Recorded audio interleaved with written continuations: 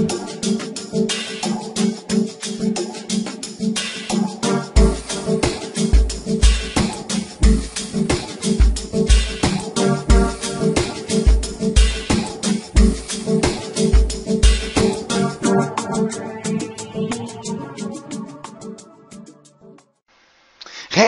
everyone and welcome to another Elliott Wave forecast intraday video update. Today is Wednesday, the 15th of January, around 11:30 a.m. Eastern Time. Guys, the dollar yen makes a strong reaction of the lows after 3 ways back.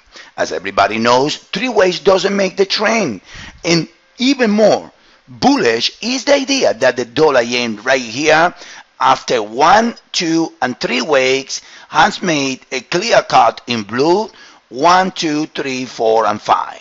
We can count 9 swings 1, 2, 3, 4, 5, 6, 7, 8, and 9.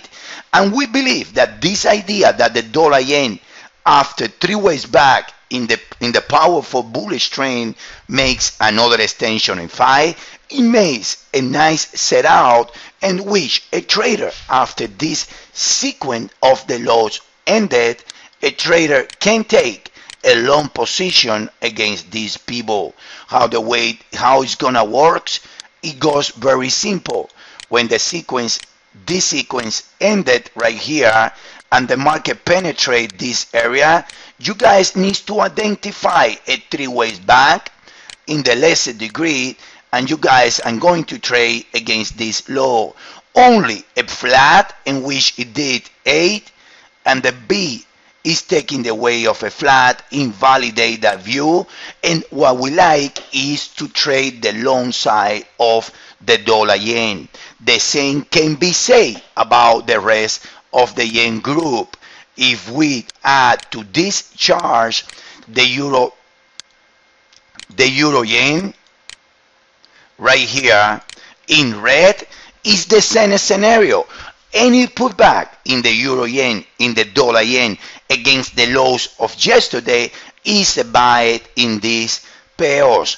Also, I'm gonna add it in blue, the pound yen, which is the same scenario of the same view, in which you guys can see that all the three, the pound yen, the dollar yen, and the euro yen, all the three did a 3 ways pullback, and now a strong reaction of the lows. So we remain bullish the yen pairs, and we like to keep buying 3, 7, and 11. Okay, hope you guys enjoyed the video. Understand that 3 followed by 5 90% of the time is a continuation to the outside. Okay, thank you guys. As always, Elliott Wave forecast to forecast the market for you.